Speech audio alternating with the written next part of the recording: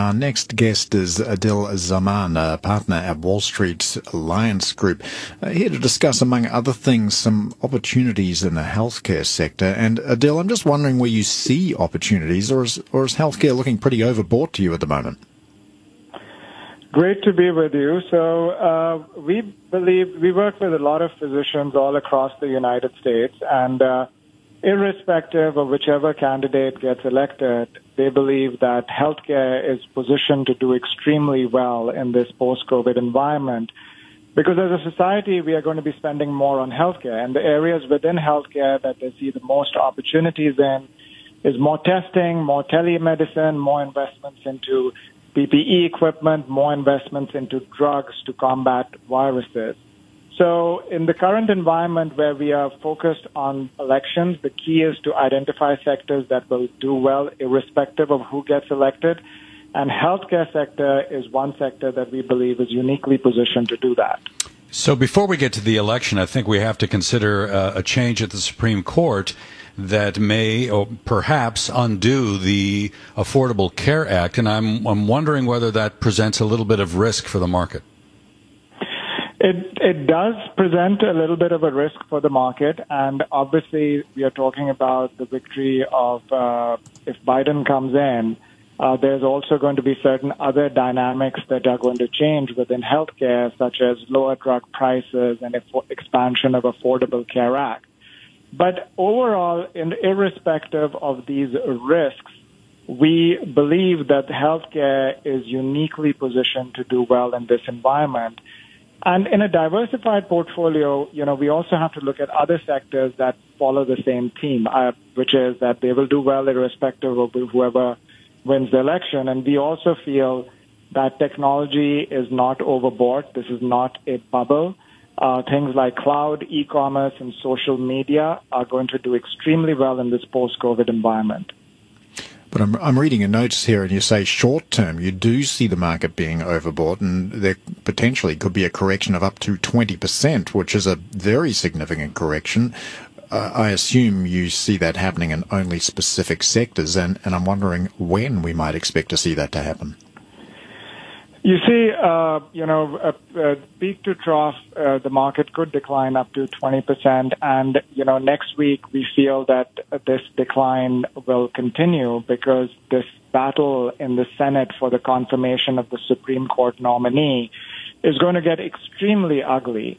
And the likelihood of a second stimulus prior to the election is looking very unlikely. We work with a lot of small businesses across the United States. And this stimulus was essential for many of them to keep their doors open. And unfortunately, right now, because of this delay that we are going to see, many businesses are going to shut their doors. And even though we are going to see the last employment report before the elections coming out on Friday, it will show an improvement, but still we feel GDP growth will decline because of the lack of the stimulus.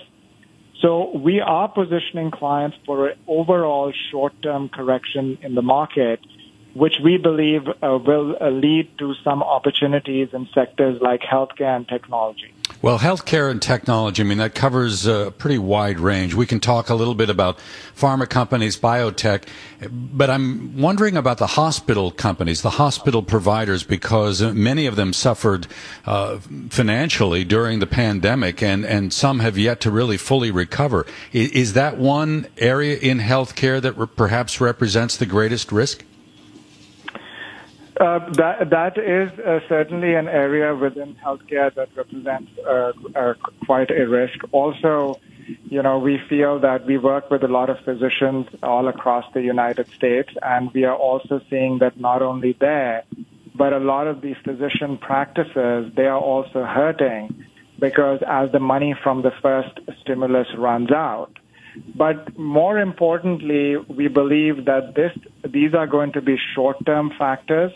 And in the long term, the physicians that we are speaking with, they're telling us that eventually we will get a vaccine and medicine will catch up to overcome COVID, and the market is going to go higher. So we are positioning, in spite of these challenges, we are positioning client portfolios to take advantage of this type of a correction. with about 70% in equities and about 30% in fixed income, which gives us the adequate firepower to rotate out of fixed income into equities when the correction does happen. So, yeah, we've talked a little about the correction. Now, what's the upside risk? What sort of gains could you realistically anticipate? So, if we look at this, right now, the noise in the market, the news that is dominating the market is the election. And obviously COVID-19 as well. We feel that as far as the elections are concerned, irrespective of what happens in the short term, in the long term, the market is going to rise. If you remember when Obama came, there was this talk about a socialist agenda which could cause the market to decline. When Trump came, there was this talk about, hey, there's this celebrity and, it's uncertain, market will decline. Yet the market went up. And we've seen this decade after decade that irrespective of whether it's a Democratic president or whether it's a Republican president, the market does go higher. So that is why we firmly believe that when COVID gets resolved and when the president, in the long term, the market will go up, we do believe there is an election risk in the market in terms of whether the results are contested, which again will... That's a big risk if the results are contested. Aadil Zaman, partner at Wall Street Alliance, thank you so much for joining us on Daybreak Asia. This is Bloomberg.